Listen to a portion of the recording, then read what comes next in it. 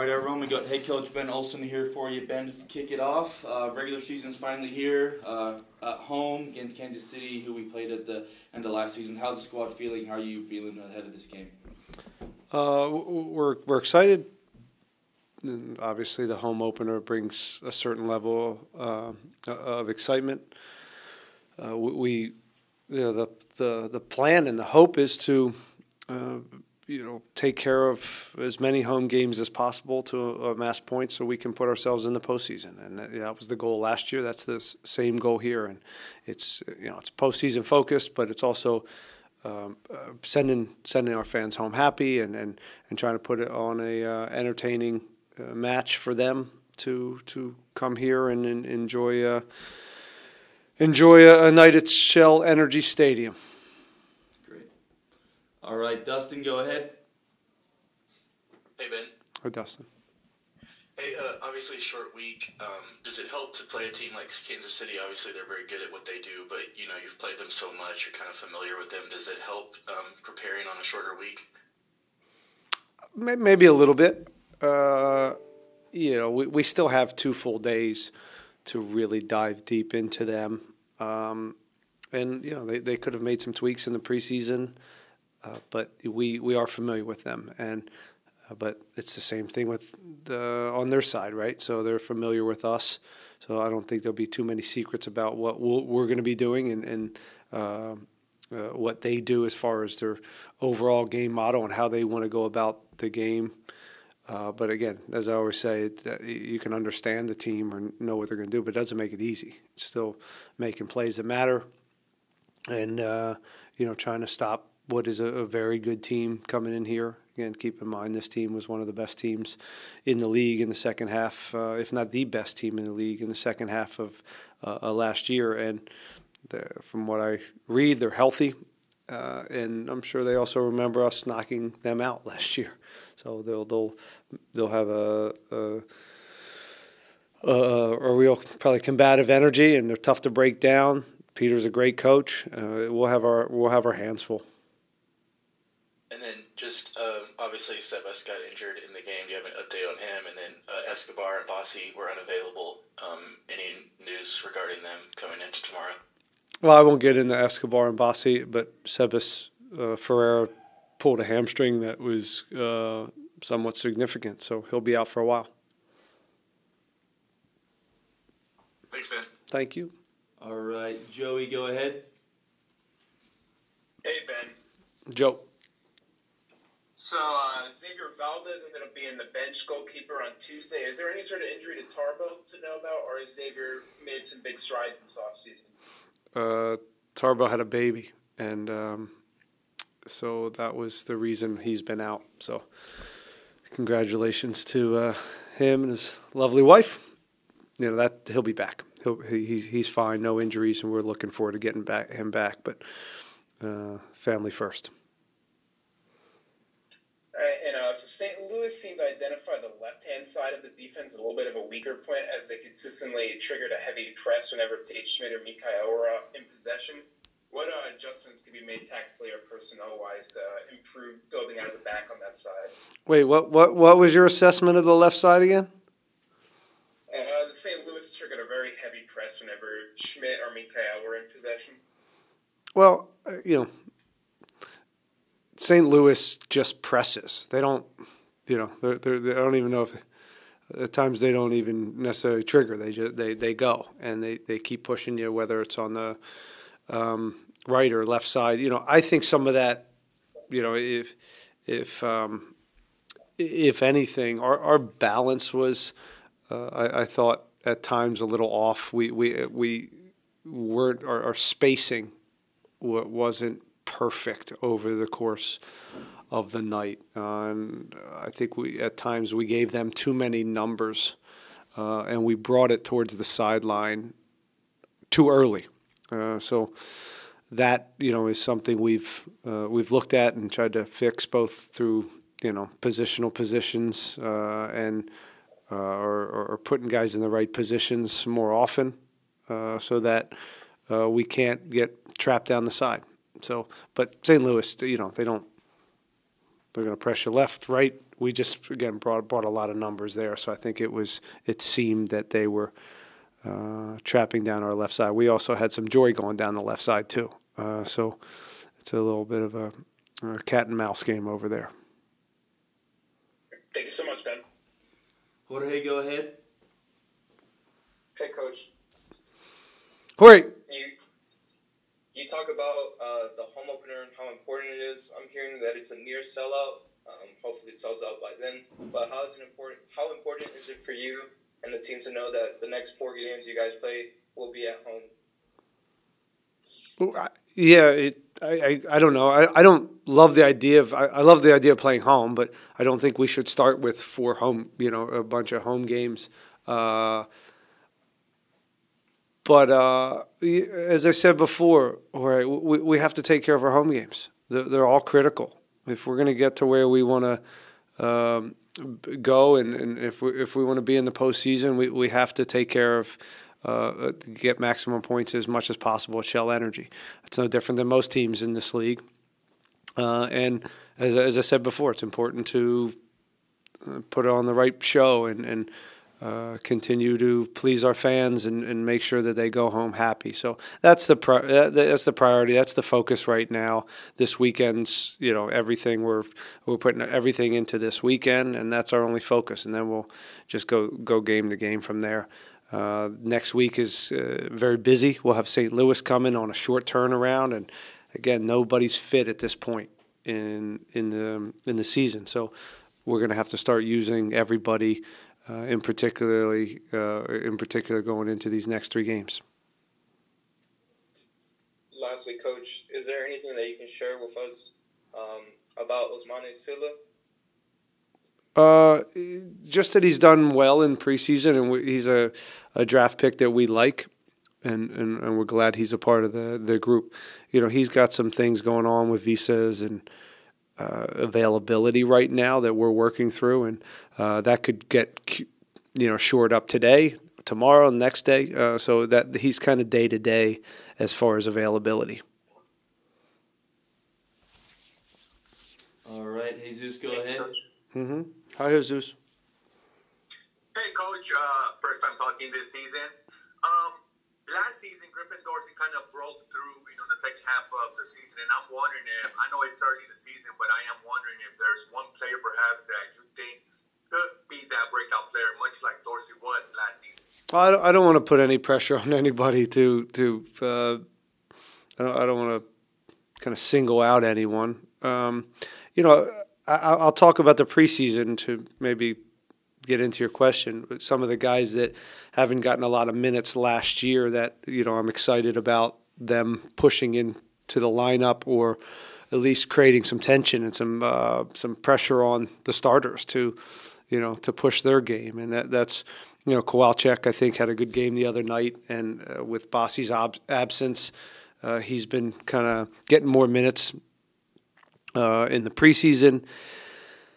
Brooklyn is he's again one of our own, so we want to continue to have him grow, and one of the best ways is to get him on the field. Hector's been out; it's no secret there, so he's going to see more minutes. So we're looking for him to take some responsibility. Jan Gregush hopefully can give us some of his best soccer, and if that's the case, he's a real piece, and he's a guy that can help us in the center of the park. Ibrahim Aliou, he had a up and down season and did a lot of good, put himself in a lot of good spots, but wasn't able to see the net as much as we would have liked. So hopefully he can grow and add to this team and be a real force and prove that he's a starter. So these are all guys that we're looking for to take a big step. Ferreira's another one, right? We've talked enough about him. We don't have to really dive into it for a little bit because he's got a significant hamstring injury. But when he does come back, he's another guy that we're still looking to get the most out of, and for to see if he can be our starting 9. Final question for me. Last season you guys kind of came on and had more positive games after Leagues Cup. how much is this season also having a bit of patience as you guys work with this roster? You know, you had some players leave, some players coming in, and then just as you mentioned, some players that didn't get as much playing time last year will get more. How much is patience has to be preached to the fans and to everybody else that hey, this is still a project that we're still working on? I can spin that narrative, and I appreciate the question, but it's. I think it's always hard to ask for patience with fans. They're just not in their nature, and that's kind of the beauty of it. Their expectations of us right now, and probably the community of Houston, their expectations of us right now are we should go win the MLS Cup because that's the only thing we didn't do last year. And so, are they realistic? I don't know. Those are people's expectations, and I can't do anything to change that. But internally, we have the similar goals. We're going about it in a similar way. We've talked about sustained success here, and that means, as we say, say ad nauseum, being in the postseason, putting ourselves in positions to win trophies. Can we do that year after year after year? And that to me is success. And eventually, if you do that, you're going to hold a trophy. But it doesn't happen. Things don't always go your way each year. Things went our way last year, and we found out kind of who we were. We built a foundation. I think we built a culture, have an identity of a broad identity of who we are and how we're going to go about winning games. So there was a lot to that. But last year was last year. This is a whole new year, and I've done this enough where it's just going to be a whole new journey. And we got to navigate it, and there's going to be a new process to how we get there. There's going to be ups and downs, and they're going to come at different moments. Right now, we got injuries. We got green cards. It's been a choppy preseason. That's okay. We missed out on a few players that we wanted to get in here, and we missed out on them for a whole bunch of different reasons. But that doesn't mean we're not going to get new players. That doesn't mean we're not going to have some highs during this time. And all the meanwhile, we have opportunity. We have opportunity, as I said, for these guys that are going to be able to play over the next couple months because there's injuries. It's opportunity for our coaching staff to reinvent ourselves a little bit and get the most out of the team that we have. And we think we can do that. We think we have enough players to get results in this league in the early part of the season. So that's a long-winded answer, I know, Jesus, but hopefully I answered everybody else's questions in that one, especially Maggie's. Thank you, Coach. All right, Maggie, go ahead. Oh, well, hello there. I was trying to get ahead of you there, Maggie. You were. Hey, real quick, I saw you and Juanito standing next to each other. Can I ask who's taller? Oh, I'm way taller than him. Okay, all right. By 3 to 6 inches. Okay, all right. Yeah. Listen, it was far away. We could get close. It must have been really far. I tower over him. Okay, you just mentioned, down players not having a lot of your core, and this is a club that is so focused on fit and making sure that everybody gets along. What is morale like, and how is that keeping that up with all these obstacles for you as a leader in the dressing room? It's okay. We still have a good core, and just because guys are out, they're still there. That culture is still there, and there's still a huge belief in that locker room that we understand who we are and that we can be successful with guys out or and with the group we have. I think there's a real belief.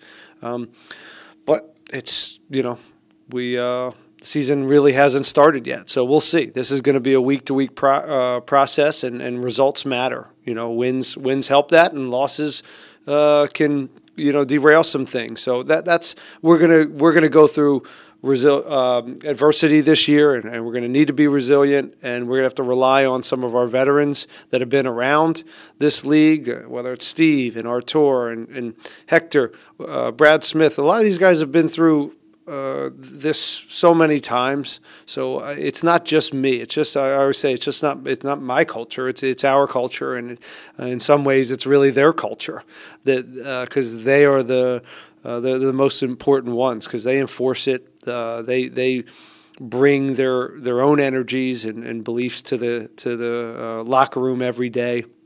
So I overall I'm been pleased with the mentality and the culture, as even though it's been a choppy preseason. You mentioned Steve. You mentioned Brad Smith. Steve, an incredible first game, proving age is kind of just a number. He's 37 years old and making crazy saves like that. Brad is getting his fitness back. 70 minutes, and he came on very early after Siba's injury. But what do you say about those two players? How impressed are you with them in the preseason, and what are you looking forward to watching them? Well, they're different They're different human beings for sure. Yeah. But they're both really important for our group. Steve is again a real leader for this team. He's got a great pulse. He's been through this so many times. In every season's so different that he's experienced. He's got a great memory for him, and he understands the mentality of the players and what we need, and always speaking up. And very, very rarely does he say something and guys aren't like, yeah, no, he's got a really good perspective on where we're at and what we need to do. And he's a very optimistic person, and he's got great energy. And I think he understands and he values each year at this point as he gets older. So he's huge, and he was huge the other night. He makes some saves, but he also helps us when the ball's on the ground, and his feet and the way he connects the game for us. He's a big piece in so many ways for us team. Brad, we're looking forward to getting him fully back. An ACL takes forever, and he came back and had some good spot minutes for us last year.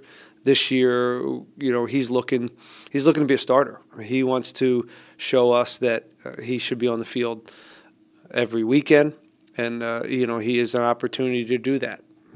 He's a versatile guy. We can play him in a few different spots, whether it's out on the wing or he can play in the back, as he has most of his career. So, but another great culture piece, a guy that's been around. He's also been in some other, in England, and played around the world. So he brings a different look as well. But he's a neat guy. We got a good crew here. Well, y'all do have actually a good crew there. Last question: have you seen any other angle of that LEU goal? The one that was onside, that was called offsides. Yeah. That's why I called it a goal. There was a few things that led up to that even leading up to it's just a wrong call. It happens.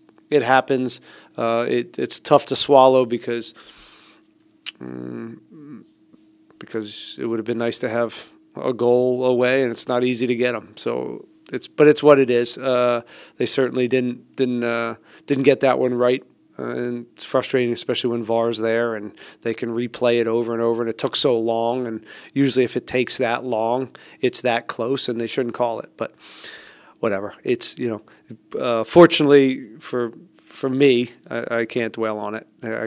I put that to bed, and all the focus has been for the last few days is preparing for a difficult group coming in here in Kansas City.